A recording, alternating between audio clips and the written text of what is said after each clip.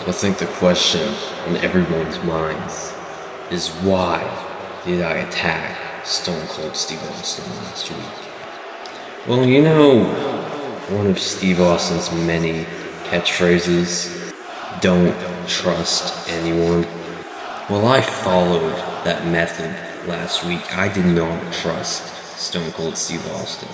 Because when I looked into his eyes, when he agreed that we will be getting the Attitude Era Stone Cold at WrestleMania, something in his eyes was telling me otherwise.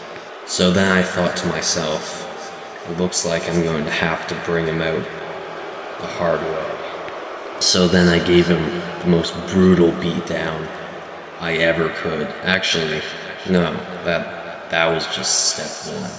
I could do it a lot more violent than that, Stone Cold.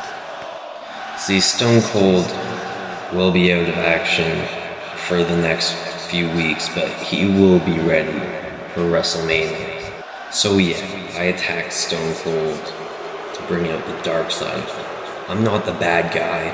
I'm trying to be the good guy. I'm trying to give you good television. And you all just want to boo me for giving you entertainment. You know what? I'm out here. I can't